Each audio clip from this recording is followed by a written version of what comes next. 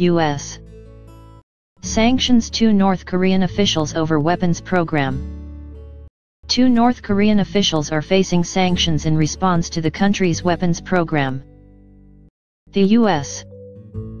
Department of the Treasury's Office of Foreign Assets Control announced the sanctions against Kim Jong-sik and Ri Pyong-chol on Tuesday.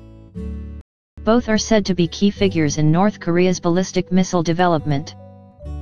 Treasury is targeting leaders of North Korea's ballistic missile programs, as part of our maximum pressure campaign to isolate the DPRK and achieve a fully denuclearized Korean peninsula, Treasury Secretary Stephen Mnuchin said in a statement announcing the sanctions.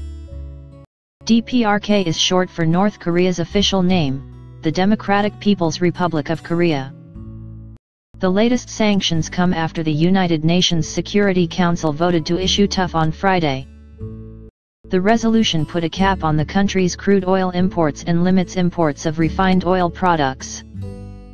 It also prohibits the export of certain items including machinery, electrical equipment, and wood.